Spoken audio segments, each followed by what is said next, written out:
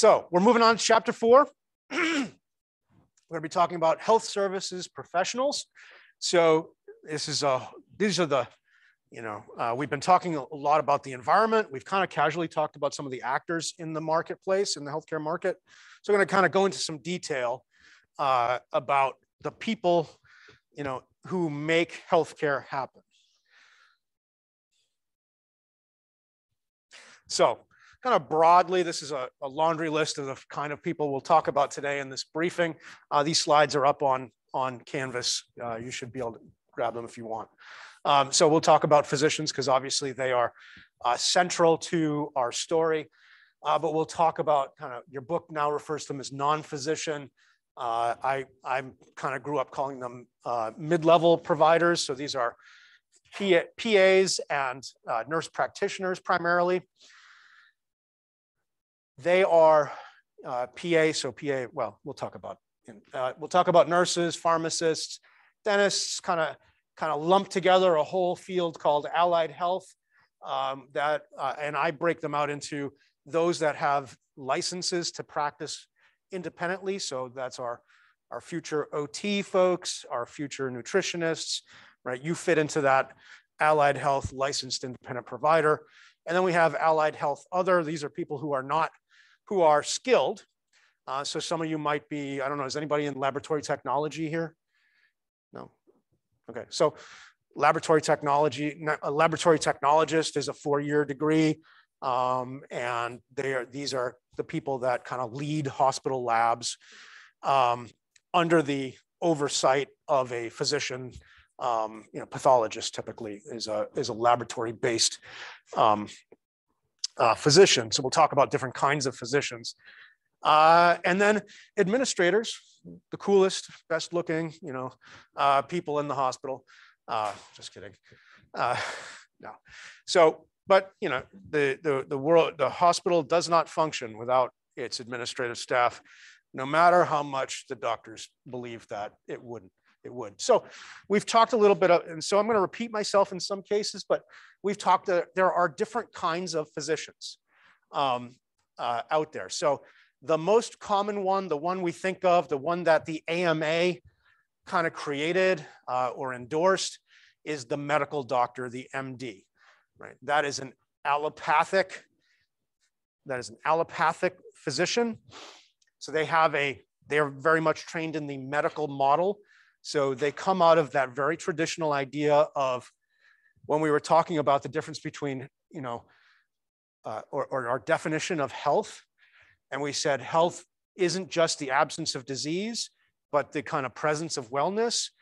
I would say kind of the MD tradition is much more on the absence of disease side of that definition. Now that said, there are plenty of MDs who have a broader sense of medicine and the role of medicine that is more holistic. Doctors of osteopathy or osteopathy, DOs, second most common physician type. There used to be a fair difference. They have they come from a much more of a musculoskeletal kind of emphasis. They tend to be much more holistic. Physical therapy kind of grows out of this. Chiropractors, kind of their tradition is an osteopathic tradition. Broadly, doctors of osteopathy are kind of trained a little more holistically to look at when I say holistic, I mean to think more in that wellness model rather than in the medical model of absence of disease. Podiatrists are also considered physicians. And this changed, I'm not sure the time frame, about 10 years. So a podiatrist is basically from the knee down, right? So they take care of their primary focus is the foot and all its complexities, and it's quite complicated. But that's a specialty, and they are considered physicians. So if you meet a podiatrist in your travels, do not say, oh, you're not a physician, because they will get really angry at you. They go through a 4-year program of training as well. And then I mentioned before, naturopathic doctors, NDs, much less common, not recognized in every state. And so when I talked about how the AMA was trying to squeeze out other types of physicians, this is one of the groups that they were fairly successful at limiting. New Hampshire does license NDs. So you can see a naturopathic doctor, and though they are very, so if you hear the phrase homeopathy, they embrace this kind of other tradition. I'm not going to say a whole lot more about them, because frankly, I don't know their tradition very well, and they're not common. The big ones, the big two are the medical doctor, the MD, and the DO. The chief medical officer for core physicians, for example, which is the physician group that supports Exeter Hospital, is a DO. The chief physician executive for Exeter Hospital is a DO, right? So that the two senior doctors in the Exeter health system are DOs. So there's nothing saying that, you know, there is today, there's still some prejudice among MDs against DOs, but the medical training that DOs get is virtually identical to what MDs get going through their programs. Again, I think their tradition is a little more holistic, a little more wellness oriented, rather than that kind of absence of disease orientation.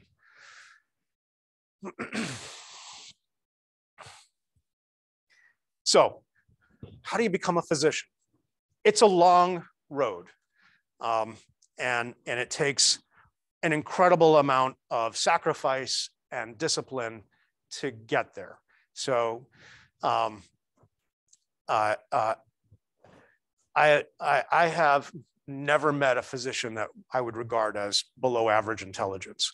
To make it through that, I don't like all of them, but I've never met one that I would say is below average intelligence. So they're all, you know, that process of becoming a physician is arduous, requires a lot of discipline, self-discipline, sacrifice. And so, so to get there, you have to get a BA or a BS. You don't have to get a degree in a science. So I have met physicians who are English majors. I have met physicians who are history majors, along with the traditional, like, you know, chemistry major, engineer, whatever. You know, you have to, there is a set of courses that if you are interested at all in becoming a physician, you can go visit the pre-med program director here. There is no pre-med major per se, but you can visit the pre-med program and they will tell you it's, you know, these 10 courses you have to take. It's something like that, 8 or 10 courses. You know, it's like biochemistry and organic chemistry and physics and a bunch of stuff. So you've got to do that, but the actual degree doesn't matter. And there are programs where if you're like, you know, after you graduate 2 years later, you're like, you know, I really regret not having tried for medical school, you can go back, and there are all these programs that are like post-bac programs where they look at what you have and they're like, all right, you need these other 6 classes if you want to qualify to go to medical school. So it's not uncommon. My sister did that, actually.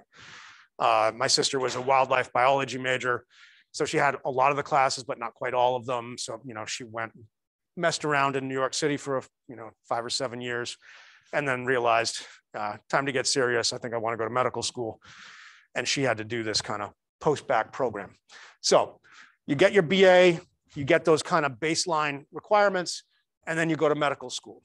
So you have to have a BA in the United States. Then you go to medical school. Medical school is 4 years. The first 2 years of medical school are pretty much all didactic, meaning classroom learning. You are redoing organic chemistry and all the other kind of nutrition, everything like that. It's very, very intense. 2 years, but it is mostly classroom. And I'm saying there are as many variations on what I'm telling you as there are medical schools. So just the generic format is first 2 years are all didactic, meaning you're in a classroom and you're learning from a fire hose. The second 2 years, typically they begin their rotations and they go out into hospitals and clinics and start shadowing practicing physicians to learn about the different fields. So they rotate through, they spend 6 weeks in surgery, they spend 6 weeks in orthopedics, they spend 6 weeks in OB, they spend, and so on, so that they get a little taste of all of, most of the different specialties. The purpose of that, in part, is just for every physician to have some generic knowledge about all the fields of medicine, but it is also to help them decide where they're going to go after they complete their medical school. So technically, when you graduate from medical school, you are a doctor, and you can sit for your boards, and people rightly would call you a physician. You are legally a physician. You also have to complete a 1 year. If you don't do a residency, and this is highly unusual these days, but if you don't do a residency, you still need to do a 1 year internship, which is it's in a hospital-based internship where it is all of the rest of the training, including the internship I'm talking about, are essentially apprenticeship style training, where you are, what is it? What they say? See one, do one, teach one is kind of the model of medical training. So you get to watch a procedure, then you get to do the procedure, then you try to teach somebody else how to do the procedure. That's kind of the stereotypical teaching style. So in order to practice in most states, you have to graduate from medical school and do at least a 1 year internship. That was the common model. My first boss in the Army, when I was working as a administrator for a troop clinic, my first boss in the Army did not go to do a residency.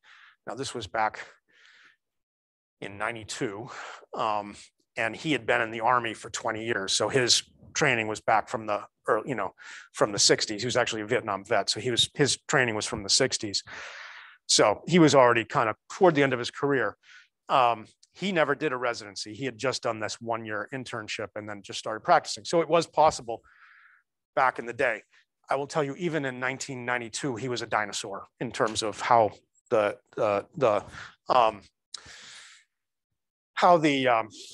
industry had moved on, right? So it is difficult to practice today. So he would have been, we call it general practitioner. So he didn't have any sort of specialty, and he worked as a primary care physician. So he provided that kind of low level, no, low level is not the right way to think about it. That's kind of generic or general care. So all physicians, or almost all physicians now, will graduate from medical school and go to a residency. And that residency is where they learn their specialty. And even if you're going to be a primary care provider, you are going to go to a family medicine residency, a internal medicine residency, or a pediatrics residency. Those are the three primary care specialties, right? So my sister, for example, is a family medicine doctor. So she went to a family medicine residency, which includes a 1 year internship and then 2 years of kind of more specialized medicine. So and we'll talk about some of these individuals, so I don't want to go too far into that. So they do a residency, right? And those residencies range anywhere from, and a lot of them include the internship, so they range anywhere from 3 years, which is, family medicine and internal medicine, to 6 years, depending on the specialty. Then, after that, if you want to pursue a subspecialty or a medical specialty, and we'll talk about these in a second, you then do a fellowship, So if you want to be, say, a hand surgeon, you would do a medical school, a 5-year orthopedic surgery residency, and then you would go do a 2-year hand surgery fellowship. So it's a lot of training, right? They then get board certified. So they have to pass their medical boards, and then whichever specialties they go into, they have to take their boards for their specialties. So you'll see, if you go into a physician's office, you'll see board certified in family medicine, board certified in orthopedics, board certified in whatever. Okay, so that's their training. So I want to go a little further into physicians. So we can broadly break physician specialties into 4 kind of categories: medical, surgical, psychiatry, and hospital-based. So let me talk about each of these. So medical specialties include primary care, and within primary care, like I said, is family medicine and pediatrics, as well as internal medicine. So if you're going to be a primary care physician, typically you're going to do one of those 3. You're going to do family medicine, internal medicine, or pediatrics. Family medicine is what you think of as the traditional doctor, right? From the old school, carrying the little bag. They're trained, so the family medicine residency is like the medical school rotations, just on steroids. They just do a lot more of them. And so they go around, family medicine doctors will go around and spend more time in surgery, more time in, and then they learn things like dermatology, and they learn things like endocrinology, and they spend more time with all the specialists because they're trying to learn, or they are the classic mile wide and an inch deep, right? So they're trying to learn a little bit of everything about medicine, because their major functions are to manage your overall health. And so they need to be able to look at, you come in, you're like, well, I got this dry patch on my arm. They need to be able to look at that. They need to be like, well, I got a pain in my belly. They need to be able to kind of have a sense of what that might be. It hurts my knee when I walk. So they're doing a little bit of derm, they're doing a little GI, they're doing a little ortho, right? And so, and each, if you think about it, they'll see 30 patients a day, and each patient's coming in and probably talking about a different, system of the body. And so they need to know a little bit about everything. And they spend, under our modern system, right, our primary care providers are our gatekeepers to our specialists. So most of us are going to have health insurance that requires a referral. So primary care providers, with their general knowledge, are our first stop, right, in the medical, at least that's by design, they're our first stop in our medical journey to go to. And a lot of times they can resolve, that first layer problem. But when you say to them, hey, I've got this very specific thing, they can figure out, and they can say, well, I've got knee pain. All right, well, you know what I'm going to do is I'm going to send you to physical therapy first, let them work on seeing if they can give you some exercises. And if in 6 weeks it's still bothering you, then we'll send you to see the surgeon, right? Because we don't want to use the big gun if the small gun will solve the problem, right? So family medicine, very broad. One of the internal medicine and family medicine are very similar. Internal medicine and family medicine are covering all the systems. The difference between family medicine and internal medicine are a couple of things. One, family medicine does the full range of ages. So family medicine is from birth to death, right? Including OB. So if your family medicine, you're in order to graduate from a family medicine residency, you have to do a certain number of deliveries, right? Internal medicine doctors do not do that. So that is not part of, I mean, they may do it, but it's not part of their residency requirements. family medicine doctors have to spend a significant amount of time in pediatrics. Internal medicine doctors are adult medicine doctors. They get some exposure, but it's not a specific part of their training. So, and then family medicine will spend more time generally on lower level surgical, learning some lower level surgical stuff.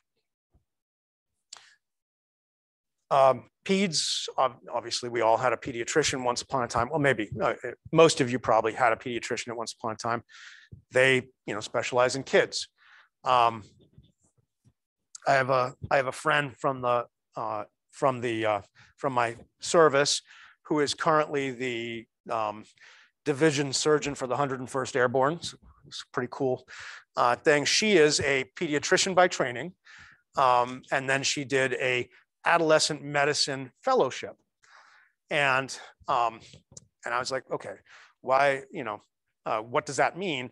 And she said, well, I cover kids, I forget, I believe it's like 13 to 25, which would cover most of you in this room, I think. Technically, you're still kind of in this adolescent phase. And what she was saying was, there are a lot of systems that don't stop developing until you hit about 25.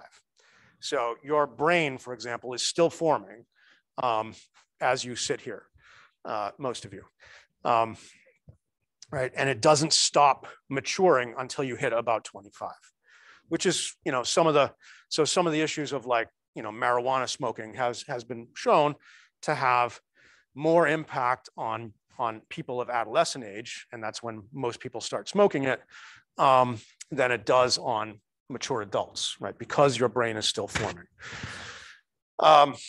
So what's for her being adolescent medicine, well, the vast majority of the Army is 18 to 25. So it's a kind of a perfect specialty actually for being what is effectively the team doctor for an infantry division. So pediatrics covers basically, most people transition out of pediatrics at about 16, but you could still conceivably be seen by, say, an adolescent medicine doctor into your early 20s, though most people don't. Then we have other medical specialties include neurology and dermatology. And the reason I have them listed here is they are different. Neurology is a study of the nervous system and the brain. And dermatology is, of course, the study of the skin and the dermis, right? The largest organ in the body, the skin, right, is the largest organ in the body. It's actually it's considered an organ system. The reason I have them listed here separately is because these are the specialties that you can go into without then having to do a fellowship. Now, if you want to become a cardiologist, for example, that is an internal medicine subspecialty.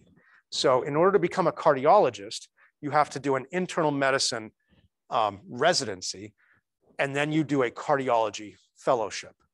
Okay, so, but it is possible and common that someone would do an internal medicine residency and then just stop because they want to be a primary care provider. So someone goes through their internal medicine residency and they say, you know what, I want to be a primary care doctor. I want to, take care of adult patients at that kind of primary care level, that they can just stop there. But if you want to go on, and so the specialties, neurology and dermatology, don't require an internal medicine residency. But if you want to do any of these specialties, you have to first do an internal medicine residency and then a fellowship. So cardiology, study of the heart. Endocrinology, the endocrine system. So this is your immune system. So, so if you have, a common illness in women is hypothyroidism. So the thyroid gland in your neck is one of the, and probably some of you know this better than I do, but is a governing gland that it kind of directs an awful lot of the other subsystems of the body. And a lot of women, the thyroid stops functioning. And so you get what's called hypothyroidism, or underactive thyroid. That can lead to feeling tired all the time, weight gain, and then it leads to, if it's untreated, it leads to a lot of other bad long-term health effects. So that's just one example of, and that's a simple one that, once it is diagnosed, it can be taken care of by typically by a family medicine doctor. GI, gastroenterology, I've joked about this. This is, you win your first trip to the GI when you turn 50 to get your colonoscopy. So the GI is the entire gastroenterological system. So it is digestive system. It is, the liver, the pancreas, all the systems that kind of work to, and then the bowel. So it's how we get our nutrition and so forth. Hematology is the study of blood. Infectious disease, big deal right now, right? So is the study of infectious disease, obviously. In normal, in extreme times, it's, worrying about COVID, but in less, unusual times, it is infectious disease. Doctors get called in when someone has a wound that won't heal and they can't figure out what it is that's wrong with them. Someone comes in with a disease that they're having difficulty identifying. That is, they get called in a lot for this. They're also kind of closely related to the public health field. Nephrology is the study of the kidneys. Oncology is your cancer doctors. Pulmonary is the your airways, right? So your lungs, they specialize in taking care of your breathing, and there's more, right? So in order to get to one of these specialties, you have to do the internal medicine. So you do your medical school, then your internal medicine residency, and then a fellowship in one of these. And then these have further fellowships, right? So then you can, my brother-in-law is a electrophysiologist. So this is a cardiologist who is then subspecialized in doing things like pacemakers, valve replacements, and things like that. So he does a bunch of that kind of work. So he had to go to 4 years of medical school, 3 years of internal medicine, 3 years of cardiology, then 2 years of EP training. So it's a long road, right? So that's kind of the medical specialties. Then the surgical specialties, and this kind of this goes back to our discussion. Back in the day, back in good old Europe, the medical specialties were the physicians that had gone to medical school in Europe. The surgeons were your tradesmen. They were the barbers, and right, so they were looked down on. Today, that's obviously not the case. But the surgical specialties include general surgery, orthopedic surgery, and then orthopedic surgery has a whole bunch of subspecialties: spine, hand, hip, and so forth. Urology's study of the urinary system. It also gets into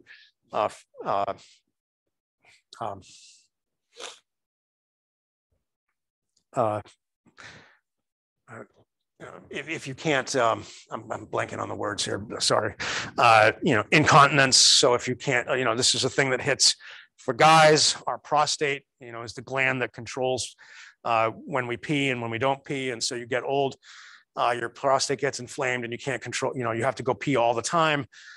So that's, urology will pay attention to that. That, you know, if that goes untreated, it's cancer in the prostate is common amongst men.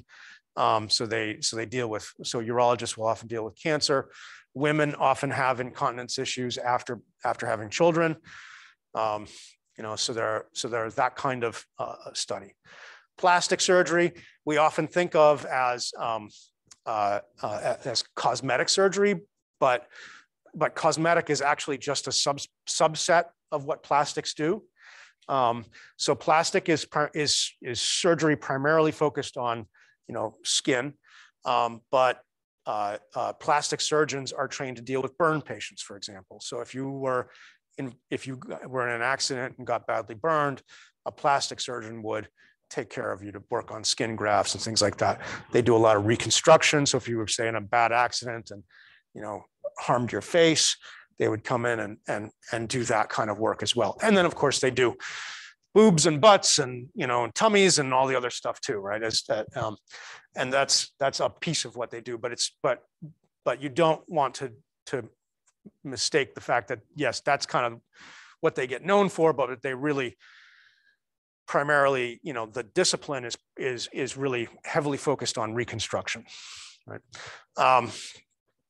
OB/GYN, so specialize in obstetrics. That's, you know, pregnancy, dealing with all the around pregnancy and managing childbirth. Gynecology, you know, dealing with women's systems. Ophthalmology is eyes, right? So this is distinct from optometry, which we'll talk about in a little bit.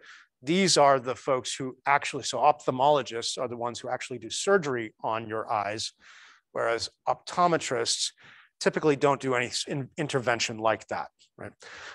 So an ophthalmologist is an eye surgeon. So if you get cataracts, right, and they need to go in and take those out, that's what an ophthalmologist does. They don't do glasses for you, right? That's not what they do. And then neurosurgery. So this is the surgical side of neurology, right? So they'll work hand in hand with the neurologist. And, you know, they're brain surgeons, right? So spinal cord issues, things like that. So those are your surgical specialties. And then many of these also have subspecialties. So for example, they deal with cancer. They may a urologist may subspecialize in urological oncology, for example, right? So they'll specialize in prostate cancer. Okay, so this whole kind of, we're going to be doing a bit of a catalog, you know, today, but it's really important to kind of understand who's out there doing this stuff.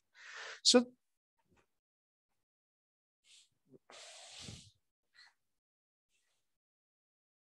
psychiatry, oops, there we go. All right. Psychiatry kind of sits by itself. So there's a difference between psychiatry and psychology and counseling. They come from the same tradition, but psychiatry, to become a psychiatrist, you have to go to medical school first, and then you do a psychiatry residency. And what psychiatrists can do, so probably many of you have gone to counseling for various, you know, you may have seen a psychologist, you may have seen a LSW, LCSW, licensed clinical social worker, for counseling, for therapy. Psychiatrists can do that. They are typically trained to do talk therapy. That's what you typically do with a, say, LCSW, right? But what a psychiatrist can do that a licensed clinical social worker cannot do, what a clinical psychologist cannot do, is they can prescribe psychoactive drugs. So they can prescribe you know, drugs if you have chronic depression, if you have anxiety, if you have schizophrenia, if you have any bipolar. They are able to evaluate and then treat you medically for your psychiatric issues.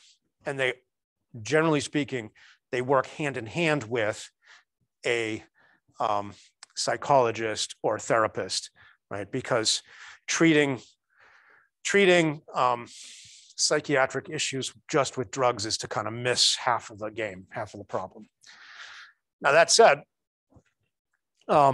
you can, your family practice doctor can administer and prescribe low-level medications for lower level psychiatric issues. So if you're coming in with some sort of short-term generalized anxiety, for example, they can prescribe for you. But typically, if it seems like you have a chronic long-term issue, your family medicine doctor is going to refer you to a psychiatrist to get more kind of robust diagnosis and treatment. But it is really important that psychiatry work with therapy. The two together are much more effective than drugs alone. And often drugs can complement talk therapy to better effect. And a lot of psychiatric drugs are temporary, right? Most people will experience a period of severe depression in their life, at least one, right? And that can be brought on by a whole range of trauma, and trauma I'm using in not necessarily physical trauma, I'm using divorce, life stages, turning 40, things like that can cause depression. Depends on where you are in your life, right? Whole range of things can cause that depression to trigger. And it is normal to experience that, right? And so that's where I say, like, a family medicine doctor would recognize that. But if the issue becomes chronic, becomes extended, then you want to be under the care of a psychiatrist, right?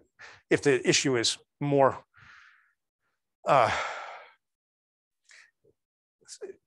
more serious, bipolar, or other personality disorders, or schizophrenia, for example, that's not appropriate to be managed by a family medicine doctor. It'd be a psychiatrist. So an interesting field. And once upon a time, psychiatry was just talk therapy because we didn't have drugs that worked. So it was, physician who then learned kind of talk therapy. And, so some psychiatrists still do talk therapy, but most do not. And the reason most do not is because the medical field is specialized, right? And since psychiatrists are the only ones that can manage long-term psychiatric conditions medically, they tend to specialize in pharmaceutical management of psychiatric conditions. Whereas, and then they'll do some limited talk therapy with the patient, but cost-wise, we're going to talk a lot more about cost, but one way to keep the cost down is, instead of using a psychiatrist to do talk therapy, you use who has 4 years of medical school. I can't remember, 3 or 4 years. I think, 3 or 4 years. I can't remember off the top of my head. It's 4. All right, for psychiatry, it's 4. I know I've got it listed later. So now you're talking 8 years of training, 8 years of post-baccalaureate training. So 8 years of graduate training, as opposed to a licensed clinical social worker who's a master's degree, right? So 2 years. So it's a lot less expensive to use an LCSW to do the talk therapy, and then tie them together with a psychiatrist who can just see you in 20 minutes, reevaluate your medical needs, your medication needs, and then kick you out the door and get the next person in. So so the psychiatry practices tend to be, primarily around medical management. All right, the last group is kind of broadly what we refer to as hospital-based physician specialties. So emergency medicine. Emergency medicine is a relatively recent field. Emergency medicine physicians are trained to operate in and around a in an emergency department. So they work in the ED, and they are trained to, handle the full range of urgent and life-endangering care. And if you talk to an ED doc, they tend to be a little bit on the adrenaline junkie side. They like the crazy stuff happening, and something's got to be done right away. But I remember talking with you guys ever watch like ER, the TV show ER, or Chicago Hope, or those, or like, I don't know, Grey's Anatomy is probably more in like your time, right? So I joke with an ED doc that I used to work with, because we were talking about funding for training for him. I'm like, well, I'm just going to get you like a season, a CD or DVDs of ER, and then you don't have to go to training. You just watch that. So we were laughing about it. He's like, yeah, what happens in one show in ER or Grey's Anatomy is like a whole career. Like the craziness that happens, in one show, and ER is like what happens to somebody in many years. But they're trained to deal with these weird, rapid diagnosis, rapid evaluation, rapid treatment. But they are not. But the ED, the ED is a pass-through point. Like, we're going to evaluate you if you're, stabilize you, and then push you on to either higher care or discharge you, right? So one of the primary ways that people come to be in a hospital, primary ways that people are admitted into the hospital, is through the ED. I come in with chest pain. They evaluate me. Yep, you're having a heart attack. Off you go to the medicine ward, right? You are, you have some other condition. Oh, now it looks like you're going to need surgery. We're going to have a surgeon come down, look at you. Nope, off you go to the OR, and then over to the surgical ward. So the ED is a pass-through point and a gateway very often to the hospital and its services, but not the preferred one. Right? Radiology. These are the folks that specialize in imaging of all sorts. And we talked about, last time I showed you the first X-ray, right? Imagine not having X-rays, not being able to look inside the body without cutting it open to see what's going on. And we have, so radiology allows us, so imaging, right, now includes, of course, X-rays, but MRI, magnetic resonance imaging. So they're using, MRI is a great big magnet. That's why you have to take off, all your metal if you go into the MRI, because it'll suck all your, pull all your metal to it, rip your earrings out, things like that. Ultrasound, where we're using sound waves. So if you've ever seen, one of your friends or family members gets a pregnancy ultrasound, and I look at those and I'm like, it's just a blob, but whatever, I'm like, oh, there's the hands. And I'm like, it's a blob. I don't see anything. But, they train, actually they're much better now than they were back in the day. But they are trained to look at all that. So they do all that, but then we also have interventional radiology. So if you have the misfortune to get cancer, they will treat you with radiation. The radiologist is the person that, focuses the radiation to hopefully kill the cancerous cells. So they have a range of things that they do. But again, hospital-based, right? So the emergency physician works in an emergency department. They're not like setting up a shingle out on the street. They're meant to manipulate the technology and the systems of the hospital. So that's why they're hospital-based. Radiology, same thing, right? We've got these huge, expensive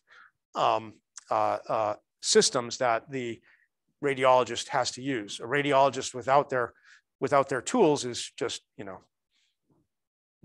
not particularly useful. I'll put it that way.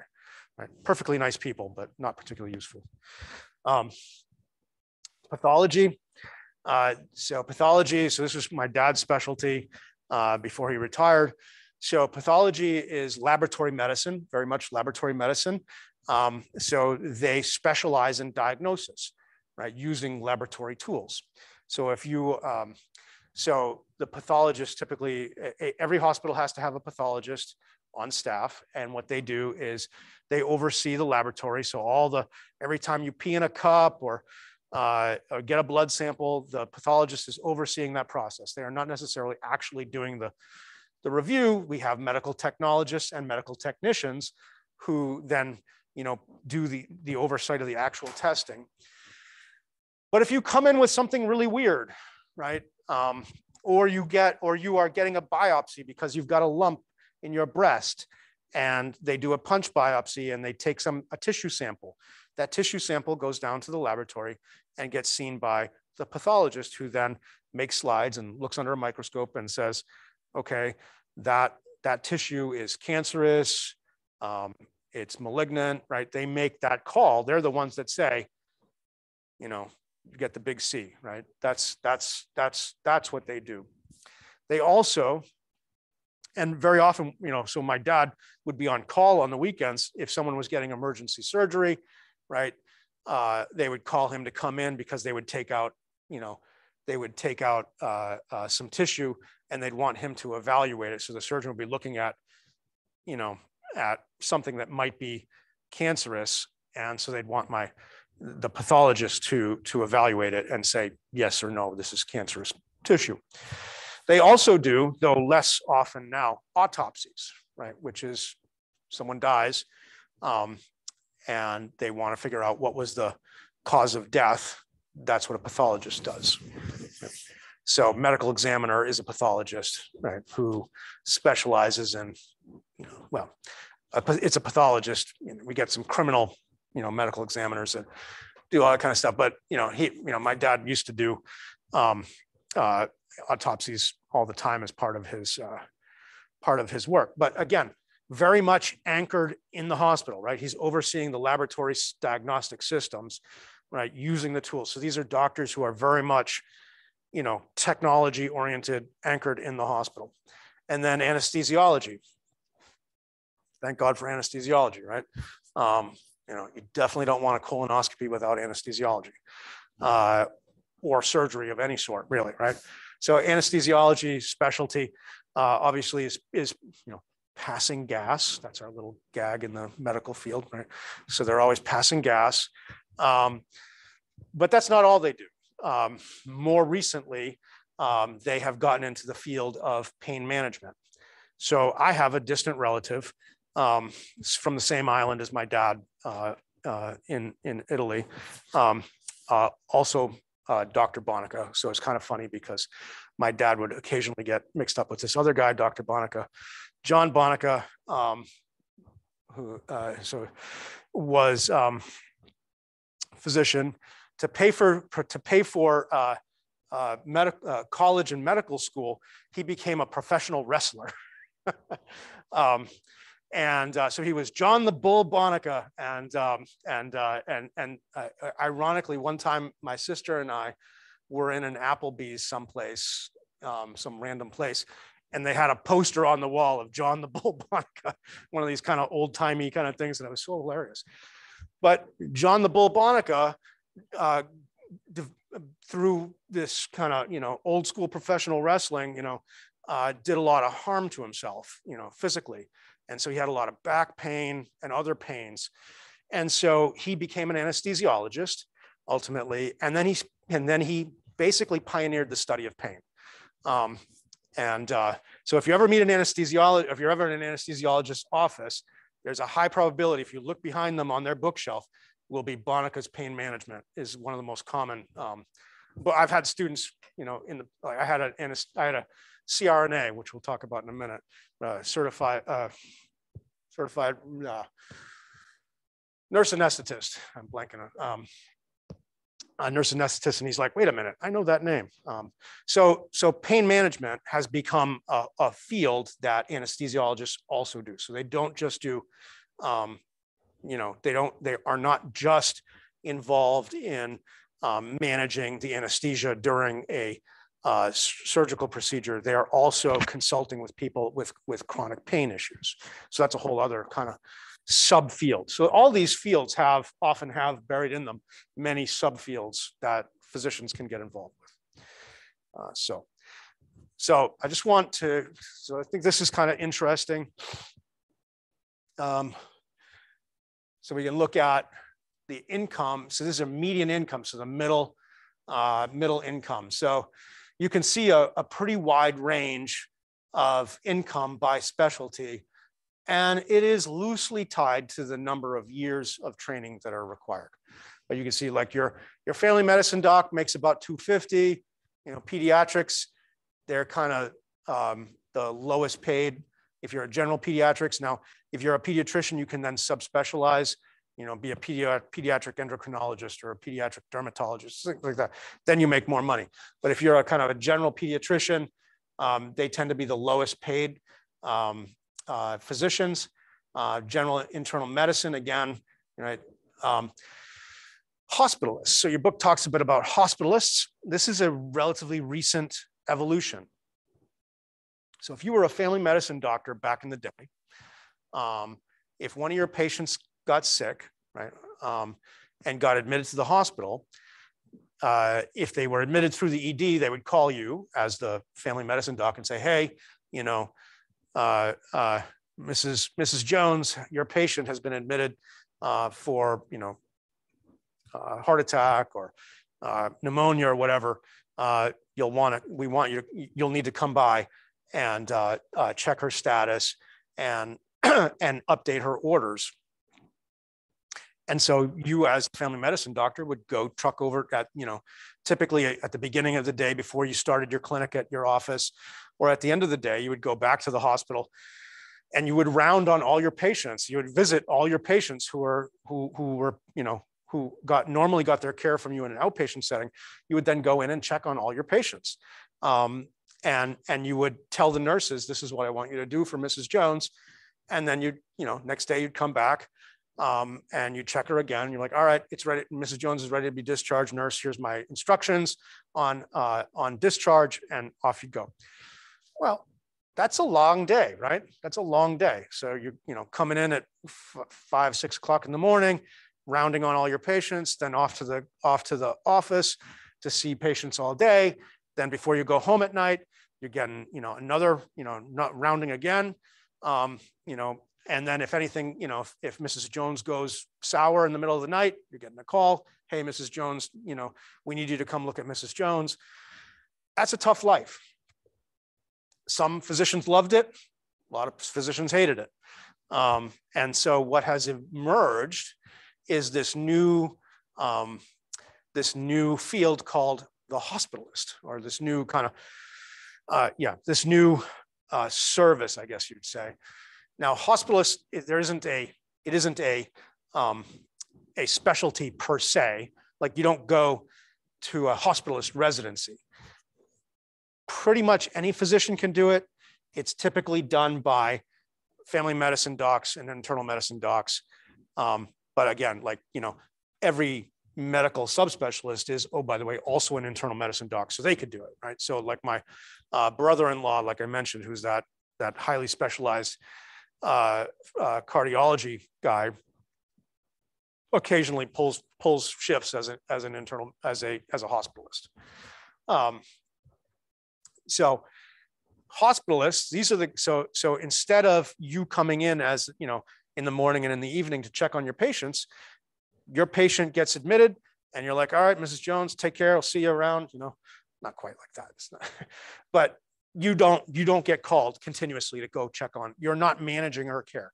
Instead, a physician who is hospital-based is managing the care of your patient. And a lot of times they will coordinate with the primary care provider, but once you're admitted, you are typically admitted into the care of the hospitalists. And these are for internal medicine, primarily for internal medicine patients, but they do oversee, they kind of broadly oversee all of the patients who are currently inpatient.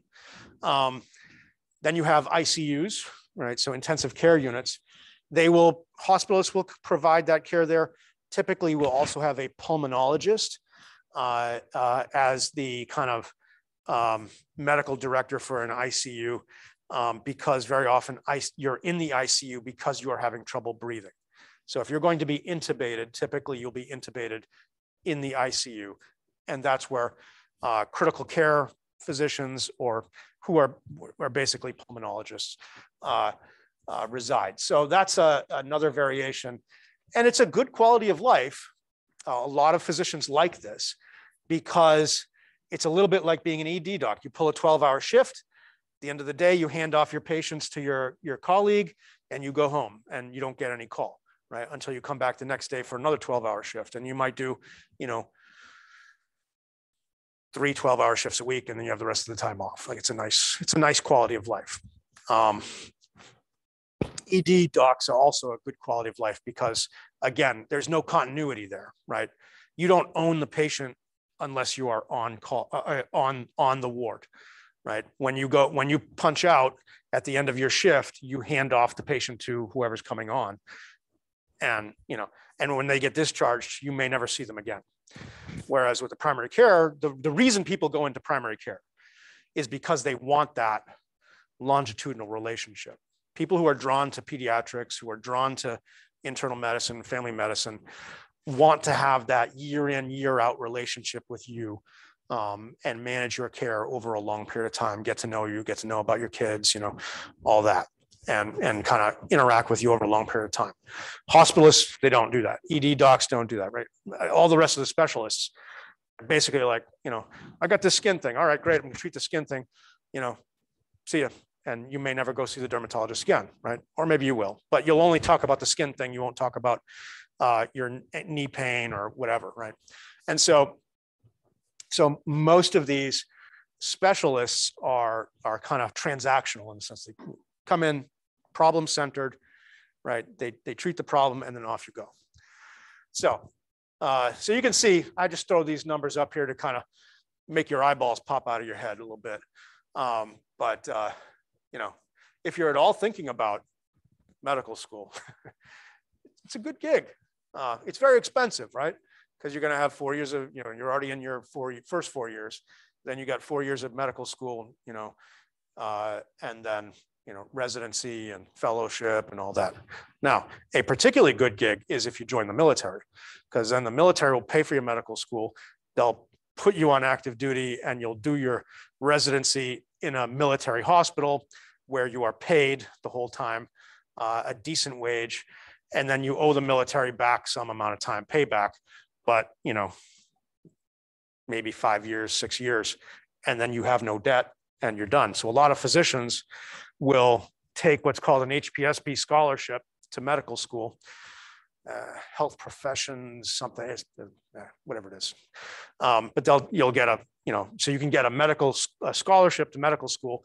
They pay you while you're in medical school. You draw second lieutenant pay, which is pretty decent. It's like $50,000 a year.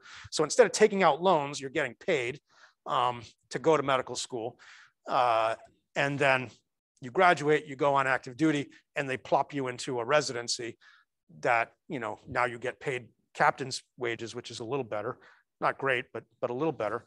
And then you owe the Army back, 5, 6 years, whatever it is. Yes, ma'am. Medical school, I think it really ranges, but I'm thinking 60, 70,000, something like that. But I'm just really kind of pulling that out of the air. It's expensive. Sorry? Upper 60, upper, I mean, it really, right. And then life costs and all that too, right? So if you're going to medical school, you're probably not doing a whole lot of part-time work. Though my dad worked as an EMT when he was in medical school. So, so interesting stuff, good money. But I mean, just look at that. That's medical training. That's in addition, that's after your BA. So you got your 4 years of BA, then you're doing, 10, 11 more years of training. So you're like in your 30s, well into your 30s by the time if you're going to be electrophysiology, like my brother-in-law, like he was, 35 by the time he finished his training. So it's a long road to go with, making very little money. But then, you could do this work till you're into your late 60s, 70s, unless something goes wrong. You can work a long time. Most doctors work until they're, late 60s. Okay, so it's a good field, huge amount of respect, well earned. But the thing about, the thing about, we talked a little bit about physician training, and your book made a fuss about, going to college and getting trained in a formal medical school, and how historically in the United States, it was very much a apprenticeship process. I will tell you, if you talk to any physician, they will tell you physician training is apprenticeship style training. Like, that's what it is. So residency, you go and you graduate from medical school and you start your residency. It's fun to talk to, if you get a chance to talk to a doctor, say, when did you know you were really a doctor? Like, was it when you walked across the stage after medical school, or was it sometime, when did you really internalize that? And the answer is typically like, oh no, it was several years into, it was a couple of years into residency. I was, terrified to tell anybody I was a doctor until, well, terrified might, but most physicians are not comfortable with their physician identity until they're a couple of years into their, well into residency. And then they'll tell you it takes 10 years to feel like you've mastered your craft. So I'll I teach into a physician leadership program that we have here at UNH. So I get a chance to interact with a lot of these folks, in addition to my professional career. But I specifically ask these questions to the folks in the leadership roles.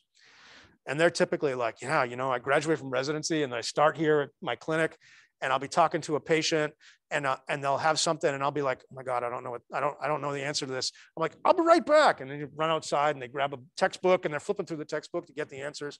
I say, it takes a number of years post residency even to get really comfortable. So anyway, so it's a huge amount of work to become a physician, but it is very much an apprenticeship model. And we'll probably talk about this, but there's a lot of kind of, let's say, dysfunction in medical training too. There's a lot of kind of abusive, frat boy kind of behavior. That's not quite the right word. There's a lot of, it's not like sexual. It's more like disrespectful, right? Behavior. And so there's a lot of that happens. So when physicians want to become physician leaders, they often, and part of it is really comes back to the physician is individually responsible for the well-being of the patient. So if anything goes wrong while the patient is under their care, they are individually responsible for that. And they can be financially liable for it, right? So if,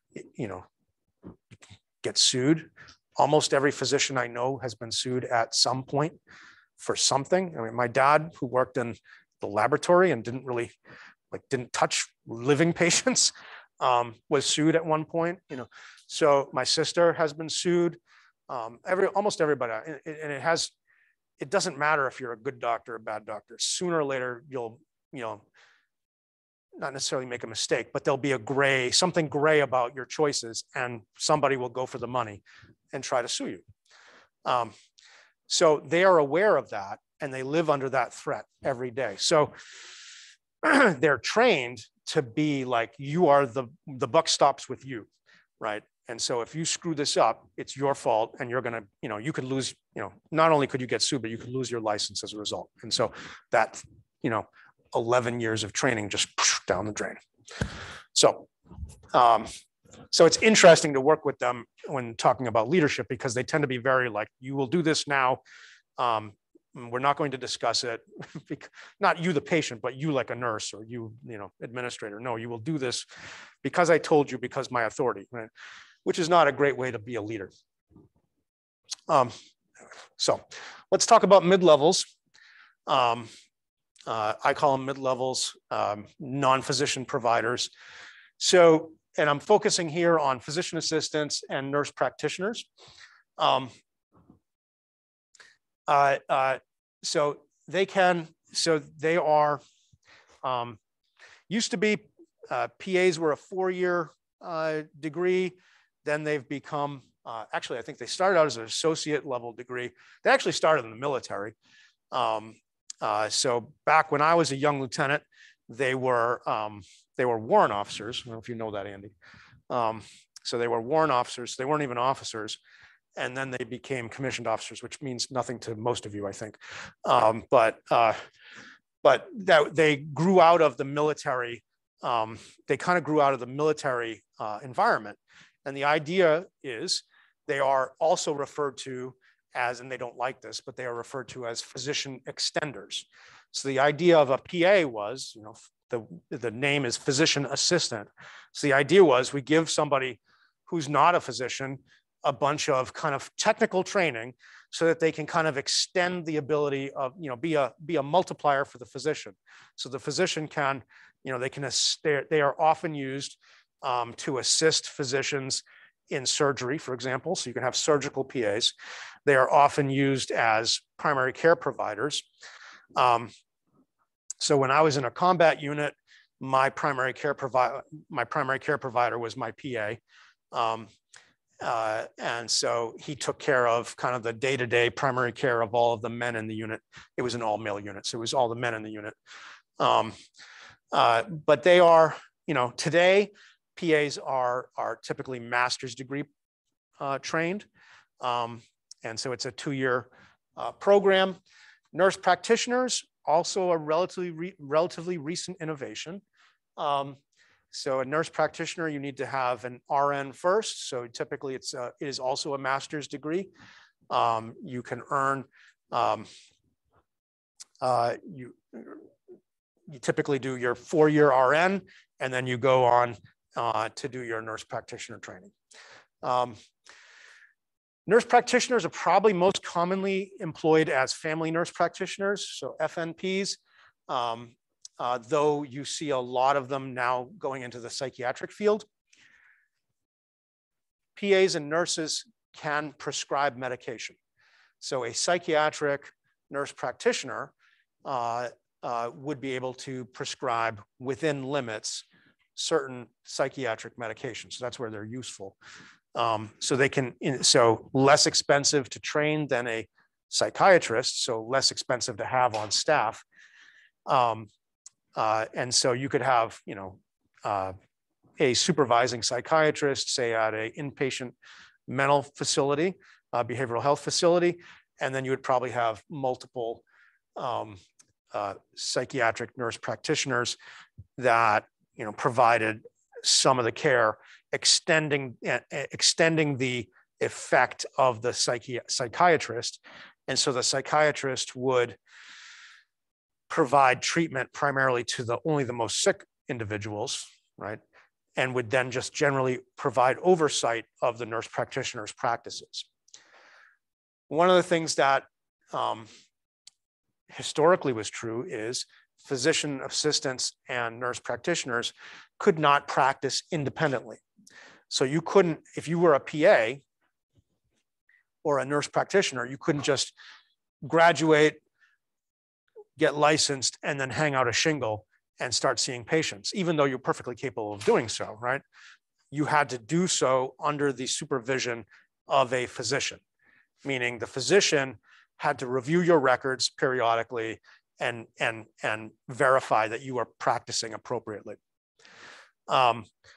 Various states, and it varies state by state, whether PAs and nurse practitioners can practice independently. I believe New Hampshire, I should know this, but I believe New Hampshire nurse practitioners can practice independent of a physician, but it varies state by state. So wherever you are, you're going to need to, you know, you'll need to check that.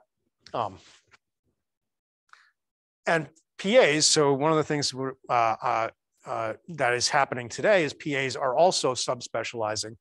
And so there you have surgical PAs, you have emergency department PAs, you have, on and on and on.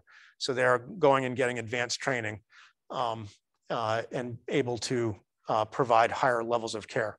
So many of our PAs and nurse practitioners today are probably far more skilled than our physicians of 30 or 40 years ago. The good thing about PAs and nurse practitioners is, again, they act as kind of what we'd say in the military as force multipliers, right? So you have your very expensive physician asset,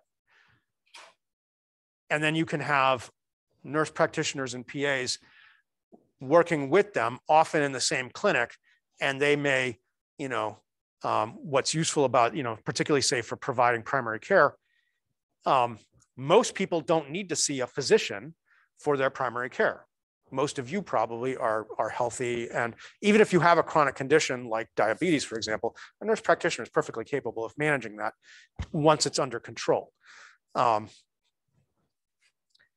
in fact, there have been studies showing that the health outcomes of people who have their primary care managed by nurse practitioners are as satisfied, and their outcomes are as good as if they were managed by a family medicine doc or an internal medicine doc. So the quality of care is equal under most circumstances.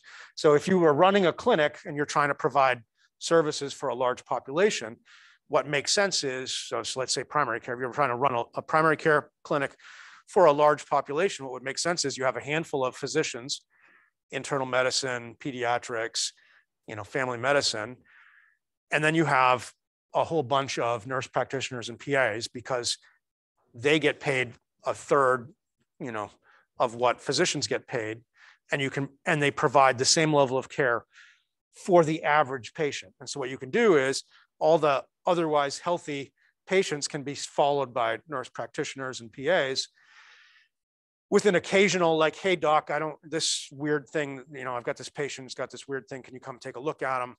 Oh, sure. Come look at that one time, one-off consult, and then they're back. And the doctors can focus on the people who have multiple comorbidities, right? People who have, diabetes and COPD and, and on and on, right? People who have multiple complex medical problems. So I am luckily still relatively healthy, and and my primary care provider is a nurse practitioner. She's great. I like her. But I had this like bump on my back that, just wasn't going away. And so I said, hey, you know what? She looked at it and she's like, I think it's benign. It's been there for, years. And I'm like, yeah, I kind of want to just get it out. So we made an appointment with the physician who worked at the clinic, and he, did a punch biopsy, took it out, sent it off to the lab just to make sure, yep, benign. But he was able to do that. She's not able to do minor surgery. He was able to do minor surgery right in the clinic, right? So in order to save money, right? This is an evolution that's happening. It is cost effective, and so that's why we're seeing this proliferation of nurse practitioners and PAs. So also in this kind of mix are nurse midwives. There's long, thousands of years tradition of nurse midwives. But you have nurse midwives, specialized, nurses. It's a master's degree level training, specialized in giving, in managing the birthing process. I've got a video about nurse midwives for you to watch, I think, in this module. Women, if you have an otherwise healthy pregnancy, a nurse midwife is great, right? And they often specialize in doing at-home birth, which to me is a little scary. It wasn't the thing we wanted to do, but a lot of people want to do that. And there's some good evidence that it reduces stress and brings a lot of, there's a lot of positives to that, but they also operate in hospitals. You'll see a lot of them in rural areas where it's really hard to get OBs. And there are states where, kind of going back to the, the license on the line kind of thing, there are states that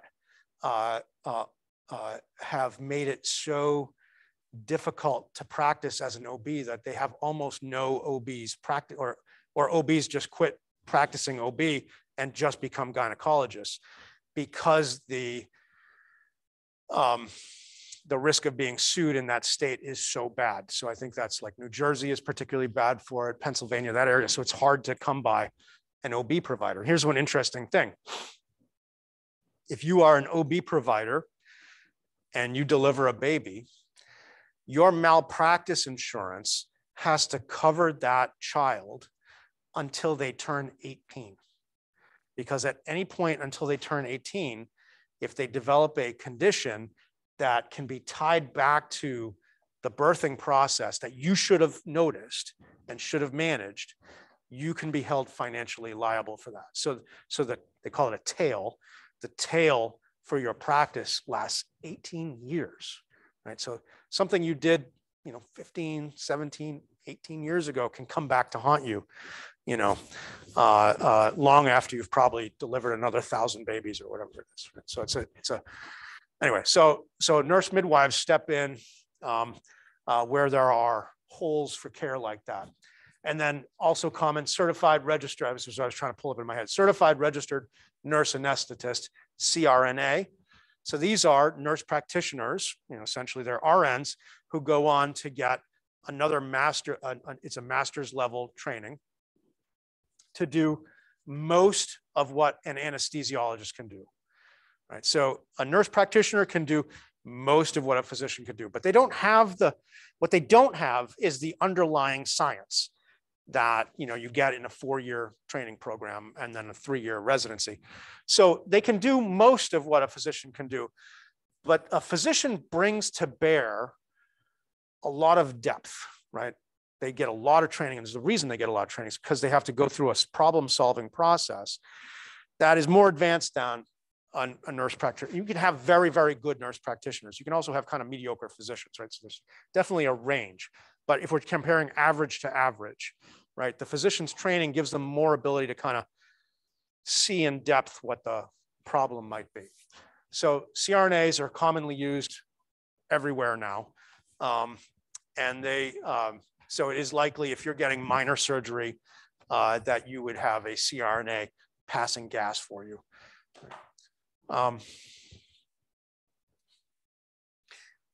Okay. So moving on to nurses, and we'll stop here on this slide. This is my good friend, Karen Clements. She is the chief nurse for Dartmouth-Hitchcock, the hospital, not the system, but the hospital. And she regularly comes down to visit campus and talk to students here. If you're interested in becoming a nurse, she's awesome. And she loves to talk to young people about careers in nursing. So hospitals employ nurses, RNs, well, nurses work in a whole range of fields and do a whole range of things. It's really can't just cover it all. But, the hospital-based nurse is kind of your baseline. So an RN, registered nurse, you have to pass the NCLEX, it's an exam that says, yep, you've got a certain amount of knowledge. Historically, well, as with physicians, the nursing field has evolved over the years, and we'll talk more about that later. Used to be common that you'd get basically an associate's degree, and then you'd pass the exam and you'd become an RN, right? But you'd be a diploma nurse. Then there were these 3-year programs, 2-year and 3-year programs, very often taught at a hospital, sort of as an apprenticeship. Much more common today is the BSN, and that's the direction that hospitals are going toward. All mid-levels have to get their BSN first, then go for advanced training. We also have non-nursing staff, including LPNs and CNAs. Anybody an LNA or a CNA? Just all right, good. Where do you work? Okay, nursing home. All right, great, good for you. Great field. All right, I'm going to stop there. We'll pick up with nurses next time.